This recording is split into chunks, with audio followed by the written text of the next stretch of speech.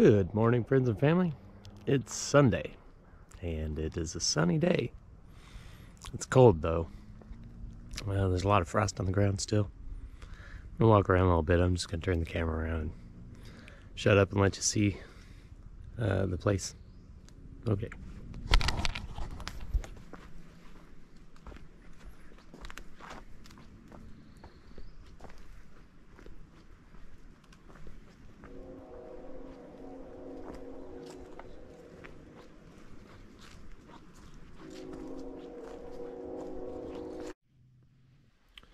Well, now that I've got a little bit of hot tea in me this morning, I got my toe warmers installed. I'm going to walk over here to the other side and give you a view of what we've done as far as cutting some trees down. Yesterday, I also took a dam out, trying to get some of the mud drained out. I also put in some more steps. I don't think they're quite 100% done yet. These top ones are probably just temporary, but it's a lot easier than trying to slip slide up that hill. These flowers we noticed when we got here yesterday, as you can see, they have turned like tinges of pink, which is really nice. Lots of little things are starting to seed. Beautiful morning today. It's chilly. Let's see. I did some transplanting of some plants that I'm not fond of, but I wanted to put them somewhere, so I stuffed them down in the mud over there and discovered just how saturated the land still is. So I don't know, maybe after it dries out in the summertime. Wow, look at the size of that skunk cabbage. Maybe when it dries out in the summertime, we'll have better success next year as far as water mitigation in the dirt. But the area that we're going to be building in up here seems to stay relatively dry. It's nice up here. There's a pile of wood is increasing log by log. I think I put another couple on there. And here's another. This one was kind of a beast to get out. This is 10 feet long, and it's about 8 inches on one side and 9 inches on the other. We figured like that's about as big as I can really move around. And here's another one I cut down. And I don't know, maybe you can tell by looking at this, all the big white trees that are sideways, we were trying to get those out. That one in the back there, I cut off, and then you can see my path. This is where I rolled them through. You tip them end over end, because they're too big to carry, and they can't really, like, drag them. So, anyhow, that's the end of the tree. It still goes way down there. That one was leaning on some trees up there, so that was why I took that out. And as you can see, there's a lot of trees in this area over here, kind of above where I've been working. This is where I cut one of the other trees. It landed on the stump when it fell over, so I was able to cut it through there. That's the end of it over there. But you can see there's still probably another 2 pieces I can take out of there. This is in the dirt a little bit, but the stuff that's in the air is stays pretty well preserved. Here's another one I took out. That's the root.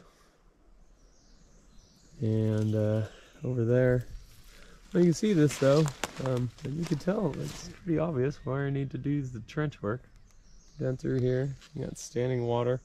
I've seen this a bunch of times. The water comes in and it hits underneath where these roots have tipped over, and it just like makes a little pool and it throws it down. Big old skunk cabbage. But you can see it runs around the stump over there, and this whole area here is really wet. And more standing water there. But yeah, steady as she goes. This is the stuff I think that really blocks it up. The wood falls in the water and it just pools up and stuff. I'm trying to decide how to what to do about all this excessive amount of water, because this ground is really water saturated. Look at all that wood back there. I have this guy here. I might make an attempt on him today. I think I can get back there. So there's that. Now I think I'm going to show you. Maybe you find this interesting. This is a molehill. Left of a molehill. This one has a lot of sand, but we have some other ones. It's hard to tell how old they are. There's another one. Got a lot of clay. There's another one.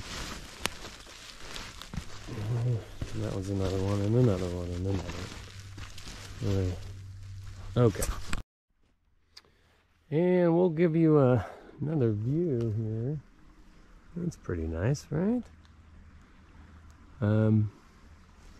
Where we're at, where there's the large pond, down here's the lower marshes, I guess you call them. And we're going to be building right back up in there. So I'm gonna try to figure out how to get a view. We could build up, I guess. We try to get a loft where we sleep. You see that tree over there? Just like this one here. It's like the beaver chew toy. These trees are amazing now. They just keep going. Look at all these branches. They just sprout out of everywhere. Beavers chew them off. Look at that. Beavers chew them off, and they just keep on growing. Just grew right around that lump there. So this is what I came down here to show you. This is trench work that happened yesterday. I didn't actually dig this trench. That's what the water did. I dug a trench down here. This time I'll show you this too. This is kind of cool. That broke off because the beavers chewed the top of it off, and it stayed attached, and the bark stayed attached, and it just kept growing, and it's a still growing part of the tree. Okay. See how frosty it is? You can hear that. So here's this was all underwater. You could see probably more than a foot. That log down there was completely submerged.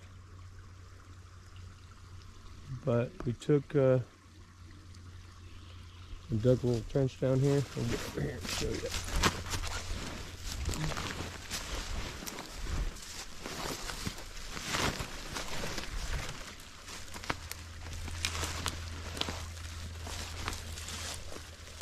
So, a bit of a trench. I know it looks huge, but it's, I don't know, maybe a foot deep.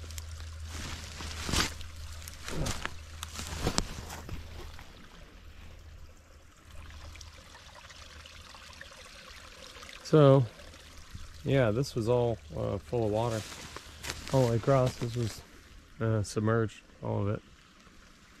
So, we opened up that. And then also, I did this, I don't know, a couple months ago, but it had pretty much stopped. It's still running a little bit now. So that's good. Yeah. Interesting thing, on the other side. Interesting thing that we ran into. You could see that big blob over there. Well, I think there's another one here on this stick. There we go. Oh, they are frog eggs. Pretty cool, huh? Watch it wiggle.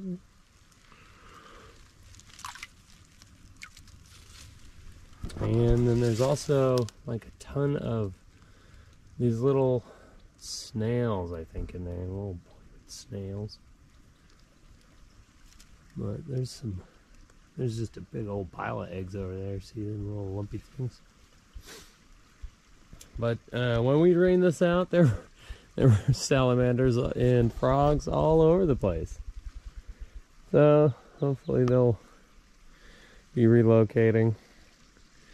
Ultimately, we would have, liked to be able to dry these areas out and be able to use them, or at least walk around instead of walking on quicksand. Because even though it looks like stable mud over there, if I stepped on it, I'd probably go knee deep, I'm guessing. So yeah, that's the work I did this weekend. Good times. I challenge anybody to show me they got better mud than we do.